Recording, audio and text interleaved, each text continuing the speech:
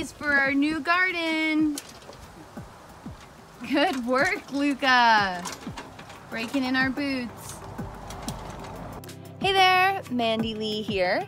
And we're gonna talk about gardening today because I love to garden. And I haven't really gotten a chance to do it for the past like almost 2 years because when I was pregnant, it certainly wasn't happening. And then right after I had Luca, it also wasn't gonna happen. So we're so excited that Luca's finally at an age, he's at 19 months now, where I can get outside and I can start doing yard work, and he loves to help and he loves to participate. So it's a great way that he can learn about nature, that he can learn about science, that he can learn about math, we can do counting, and kind of learn the magic of the fact that you can like plant a tiny little seed and then grow something that you can actually eat and you can appreciate and cut, like flowers and smell. So we started our fall garden because we're in California, so we can plant all year round. And there's a few things we did to make it really interactive for Luca. Are you ready, Luca? Here, grab your basket. Let's go. We got our boots on. Oh yeah, we love our boots. Show them the back of your boots, your dinosaur boots. OMG, the cutest yard boots and rain boots ever. And Mama's got her boots on too. Obviously, I'm pretty sure you've heard of Hunter, but if not, they are an amazing boot brand for working outside and being in the rain. Let's go, my man. Yeah, we're gonna go to the veggies, come on. Hey. Here's our little garden. And Lucas brought his basket in so we can start harvesting.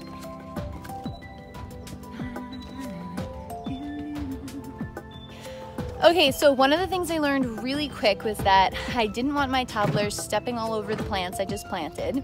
And I didn't want him just like coming in and picking stuff when it wasn't ready to be picked. And I wanted him to be able to still be out here and understand the concept of gardening and like it. So here's what we did. To his water thing for watering, his little gardening box, I have a little chair that's his height here, and then this cooler is also his. And inside this cooler is all the different things for him to plant his own garden. This, he's doing some more watering. Good job filling up your watering can, Luca. Off to go water some more plants? You're such a good helper. Ding.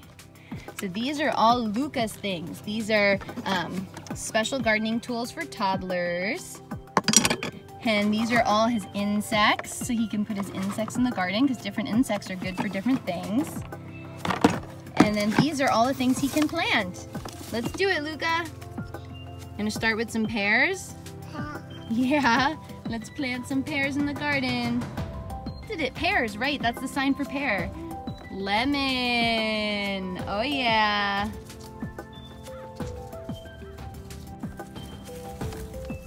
Oh, corn. Nice. Let's plant some corn. Yeah? Good, you can do it.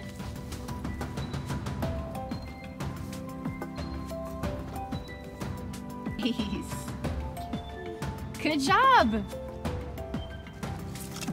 Oh yeah, let's plant a pumpkin. Over here, we have our flowers, and we have a grasshopper and a centipede, so we can talk about how the centipedes, you know, are really good for the soil, and how butterflies like the flowers, and how caterpillars turn into butterflies, and bees pollinate the flowers, and how they get the nectar from the center. So there's lots of fun things that you can do using these fake insects. All right, so normally we don't plant all these things at once, but since we're sharing with you guys, we thought we would show you everything we got. But this is a great way you can talk about colors, you can talk about the difference between vegetables and fruits and flowers. All right, so to get all these cool things for his garden, I pretty much just went to Michael's, which is an arts and crafts store. If you don't have one by you, you could check out like a Joann's. So I knew it was gonna be in the dirt. I knew it was gonna get wet because Luca was gonna water it. I knew that if we didn't stay on top of it, it might be left outside. So I wanted things that weren't paper. So a lot of fake flowers and things are paper. So I stuck to the ones that were more rubber material and that had a harder outside. This way, if it got wet and stuff, it didn't matter. And I got ones that all had stakes so that Luca could actually stick it into the soil and it would stay there. So as you saw, we had like lemons and pears and apples and corn. I got flowers, and same thing, the flowers that I got, I tried to get ones that were actually a little on the rubber side so that they wouldn't get gross. The insects are all just like rubber insects, which you can also get from Michael's, but you can also get online. I know Melissa and Doug is another company that has good insects like this. I thought that a lot of the succulents in the store kind of looked like cauliflower maybe. So I thought those were kind of cool to use as substitute vegetables because succulents in stores always are kind of made out of a more rubber material. For like the strawberries, they were selling these strawberries loose in the store, and then I just got this succulent flat and stuck the strawberries in it because that's kind of how strawberries grow anyway, right? They grow in a whole bunch of green stuff. So this way he can harvest everything, like he can pick up all the berries. And he can also use it for planting. We also just got, you know, like a pumpkin because it was, it's been fall season, so we're learning all about pumpkins and gourds.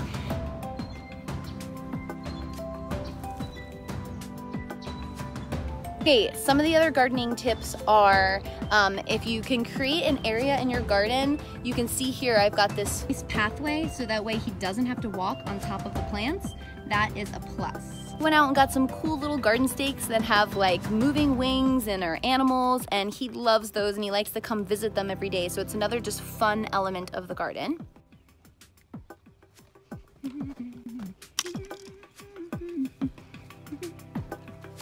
Boing, boing, boing, boing. And of course, another tip is we've had an issue with rodents and rabbits and things trying to eat all of our food. So that's why we're in this fenced in little vegetable garden. We just used PVC pipe and like chicken wire and just kind of tied it all together and put it in the ground with some rebar. So it's pretty simple, but it creates this nice place where I don't have to worry about my veggies and things getting eaten.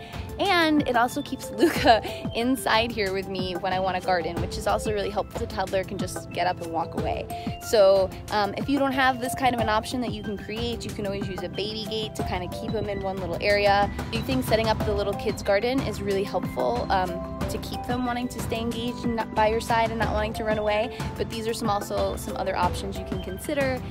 Okay, and then my other mom tip is whatever you're gonna need to garden, have in your garden. Like you don't want to have to go run to a tool shed to go get like cutting shears or scissors or clips to tie back some of your vegetables or any sort of trash bin to put any of your cuttings into. Like whatever you're gonna need, watering can, you want to find a place in a storage bin right where you're gardening, because if you have to like leave the toddler to go run and do that, that's just not going to be fun, because the toddler's going to get into all sorts of stuff you don't want them to get into, and it's going to be hard to hold their attention. So what I've found is I have a limited time window when I want to garden where Luke is going to stay engaged and participate, and then I'm not going to get anything done after that. So having everything right there makes it super quick and easy for me to do what I want to do while he's playing and interact with him in between all that.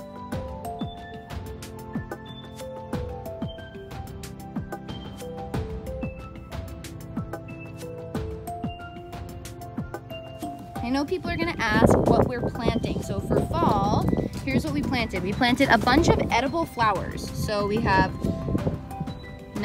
whatever that is, nasturtium. I'm really bad with pronunciations. We have this one, another edible flower. This one, another edible flower. Peas, some bok choy, some chard, some more bok choy.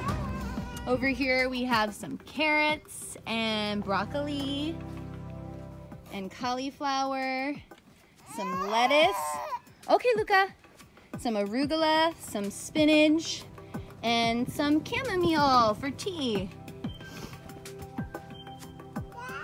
All right, so that is how we're doing gardening right now. We're super excited about it because it seems to be working really well. It still takes a large amount of patience when you have a toddler and you try to do anything with a toddler, but I feel really good and really proud of myself that, oh look, there goes my toddler, that I found a way to make it work and to still introduce nature to him and gardening to him at a really young age, because I'm hoping that's something he takes with him as he gets older and older. So if you have any other tips or ideas on how you do gardening with your youngster, please write them in the comments below, because I'm always looking for new ideas. And I really, really encourage you to get out in nature with your kids. Try some of these little tips and tools out that we're using. Let me know if they work for you, and share this with anybody else who you know has a small kid and would benefit from some ideas on how they could get outside and start doing some gardening and nature with their kids. So you got this. You can do this, mamas and dadas. Go have fun with your kid and get outside.